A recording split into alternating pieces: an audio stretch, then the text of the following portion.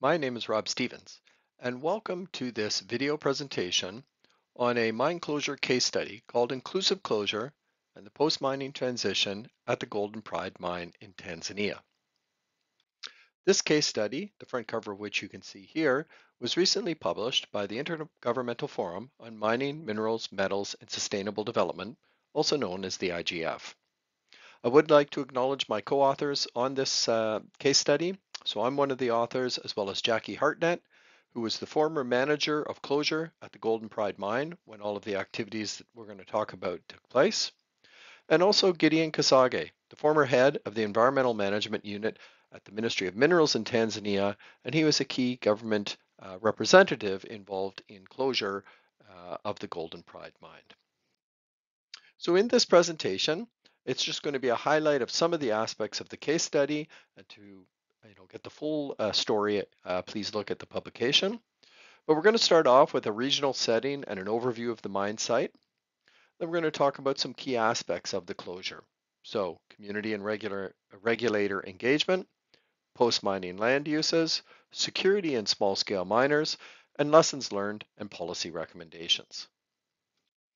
All right, let's get ourselves set and where this mine is located.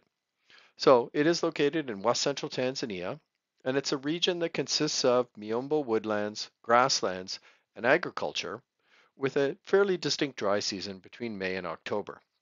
Several communities surround the mine site, and some of the challenges in the area include limited formal employment, deforestation, as well as somewhat limited access to both potable and agricultural water, particularly during the dry season. And here's a photograph of the mine as it was during operation in 2005. So it was an open pit gold mine that operated for about 15 years between 1998 and 2013 by Australian-based Resolute Mining. A little over 2 million ounces of gold were produced during that time frame. And the closure plan was approved by Tanzanian authorities in 2011, and final closure and relinquishment of the site occurred in 2015. So here's a view, an aerial shot of the mine site so you can get a sense of the different components that were present. So the main one was the open pit, which you can see in the sort of lower half of the diagram, the photograph here. Surrounding the open pit were a number of waste rock disposal areas. There were also two circular ring dike tailings disposal areas you can see on the left-hand side of the photograph, as well as a number of buildings and labs and other infrastructure that was part of the mine. So first of all, community and regulator engagement. So engagement of the mine operator with communities, government, regulators, stakeholders is a key part of developing mine closure plans. In regard to community engagement, at Golden Pride, they used a participatory rural engagement approach. And they actually started that early in about the year 2000, so quite a long way in advance of closure. Participatory rural engagement empowers local rural communities to identify development solutions. Uh, they create those solutions, they participate in the implementation of them, and the evaluation. And this approach specifically includes women and a wide spectrum of society such that projects are broadly based and widely supported. In terms of the regulator and government engagement, they were engaged through the National Mine Closure Committee that was formed according to Tanzanian regulation. And this committee consists of a broad range of representatives from the national government, including individuals from ministries such as mining, environment, water, and land use planning, as well as representatives from regional and district governments. All right, post-mining land uses. A number of people will say that decisions around post-mining land uses are really the most important ones that are made during closure because most of your other closure plans and activities flow out from those decisions on post-mining land uses.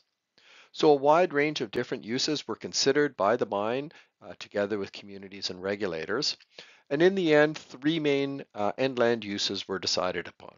The first was to reclaim the site to a Miombo woodland and allow for low impact activities such as beekeeping. Most natural woodlands in the region have been cut down, so this was an opportunity to reestablish a woodland in the area. The second was to reuse facilities on the site and the site overall as a training and educational center for geology and mining students at the Mineral Resources Institute, which is part of the University of Dar es Salaam. And finally, to partially backfill the open pit and turn the remainder of it into a water reservoir that could be used for agricultural and irrigation purposes. All right, so let's take a look at those one at a time. First of all, reclamation. So reclamation really required early planning in order to harvest soil and cover material that could be used as reclamation activities took place. So for example, before starting your open pit or placing any waste rock pile on the surface, soil and cover material is stripped off and stored so it can be used later in reclamation. Another key part of it was that the mined landforms were designed to shed water off of those landforms and as much as possible into the open pit to help support filling of that pit with water. And in this photograph here, what you can see is they're placing soil and cover material over one of the tailings disposal areas. And they've created quite a rough surface, which is a great surface for plants to take a hold. So you can plant them in the dips where there's a little bit more water is held, and vegetation much more readily takes a hold in this kind of landscape than a hard packed soil. Here's an example of one of the tailings disposal areas just before it's going to be planted with some vegetation. And you can see a number of features that have developed on this circular structure. And those are mainly surface drainage control features so that erosion wouldn't take place and cut down into the tailings area, and also to support that shedding of water as much as possible into the open pit. And you can also see some of the reclamation around the lower edges of the tailings area have taken hold very nicely. On this top photograph, here's some examples of the bushes and trees that were propagated in a nursery on the site that could be then used for reclamation. And the bottom site is a reclaimed area in the tailings disposal region about 2 years after reclamation. You can see the vegetation is taking a hold quite nicely with a mix of species consistent with that Miombo woodland. So the second key mining land use was as a training facility. So part of the site, as I mentioned, is being turned over to the Mineral Resources Institute, which is part of the School of Mines and Geosciences at the University of Dar es Salaam. So that provides a field-based educational facility, both for geology and mining students. It's also importantly providing training for legally registered small-scale miners in the area. And just its presence also discourages illegal use of the closed site or the closed mine site for timber harvesting or for mining or for cattle grazing.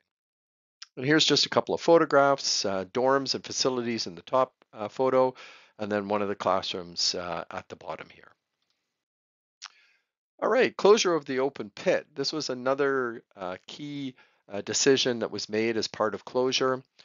And there was a lot of debate that went on between the company and communities and regulators about this.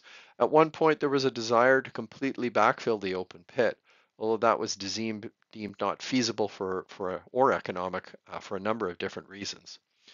In the end, it was decided to partially backfill the open pit and let the remainder of the pit fill up with water so it could be used for agricultural purposes. And in the bottom photograph that you see here, the partially backfilled part of the pit occurs in the left-hand side of the pit, and then the remainder of the pit there, which will fill with water. You can also see again a nice development of vegetation on the reclaimed waste rock pile, which lies just to the right of the open pit. And here now is the open pit as it occurs roughly today. This was a shot taken in February 2022.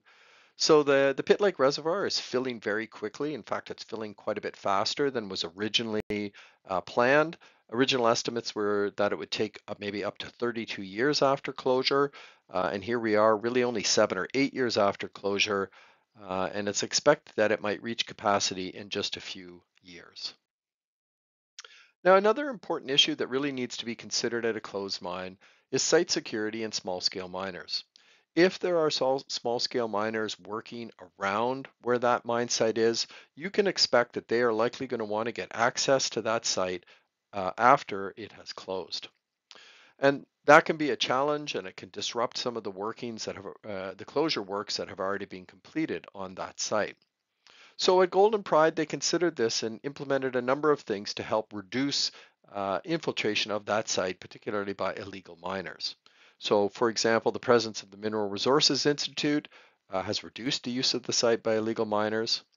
The government has issued licenses to legally registered small-scale miners over parts of that site. And the Mineral Resources Institute provides training to those legally registered miners on environmentally and sound mining practices. And then finally, just the flooding of the open pit reduces access to potential ore that those small-scale miners might like to work on. And here's just a photo. This is actually an illegal miners that are on the site, and they've built this access shaft with a winch to get down underground. And you can see a fellow sitting there getting a little bit of shade on this hot day.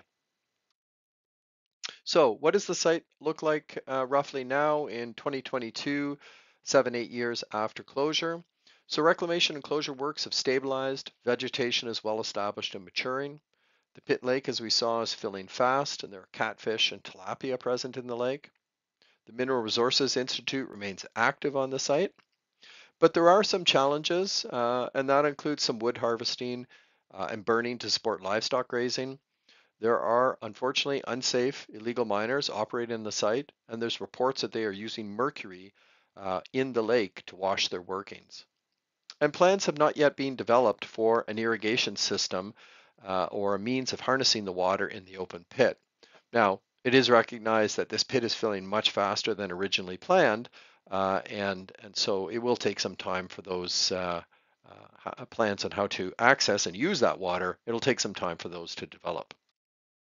So let's look at some lesson learned and policy recommendations. So the first one is ensure early and regular engagement. Mine operators should be engaging with communities and regulators really before the mine even starts, at the earliest stages, to plan for what closure will look like. Just as one example, at Golden Pride, the final plans for the open pit took 6 years of consultations, studies, and assessments before the final decisions were made. So plenty of time needs to be given for those discussions to take place. Allow for adaptable post-mining land uses. Post-mining land uses are a key decision, but one also has to recognize that a mine, particularly one that might operate for decades, that there's going to be a lot of changes in the communities and the environments around that mine site during that period of operation. So those post-mining land uses do need to be adaptable to change to reflect those circumstances. And at Golden Pride, in fact, the final decisions on and land use did change almost up until the point of closure. Third recommendation is require progressive reclamation. Starting reclamation early reduces the impact of the mine and allows the operator to learn and demonstrate the effectiveness of their reclamation methods. At Golden Pride, by the time the mine hit official closure, a healthy and productive growing forest had taken place. And some initial challenges with erosion were addressed during the operation so that at closure they could ensure the physical stability of waste rock and tailings facilities. Plan for post-mining use of the site by small-scale miners. If there are small-scale miners operating around that site, you can expect that they're going to want to get access after it closes. That can be a challenging situation, and there's often no easy solutions, but it should be factored into the decisions that are made around closure. And as I mentioned earlier, at Golden Pride, they took a number of steps to provide legal access to the site for small-scale miners, to train them, and put in place other activities to reduce the use of the site by illegal miners. The fifth one is to establish closure committees. Closure committees that are formed early before the mine even goes into operation can be a very effective tool for ongoing engagement throughout the mine life. And at the case of Golden Pride, they used the participatory rural engagement approach, and they also had the national mine closure committees that were formed early and were used as a key engagement vehicle throughout the mine life. And then finally, harness leading global practices. At Golden Pride, a best practice approach was used to closure by supplementing and building on Tanzanian requirements at the time with leading closure practices required in Australia. Not every jurisdiction can or has developed, leading practices for closure, but there's no reason why those practices developed elsewhere can't be adapted and adopted for different jurisdictions and required of mine operators in those jurisdictions to ensure closure is taking place and conducted at the highest of standards. All right, well, thank you very much. I hope you enjoyed that video on the closure of the Golden Pride mine. And as I mentioned, I really encourage you to go to the IGF website to review the publication, igfmining.org, and you can find that and many other publications produced by the IGF. Thank you very much.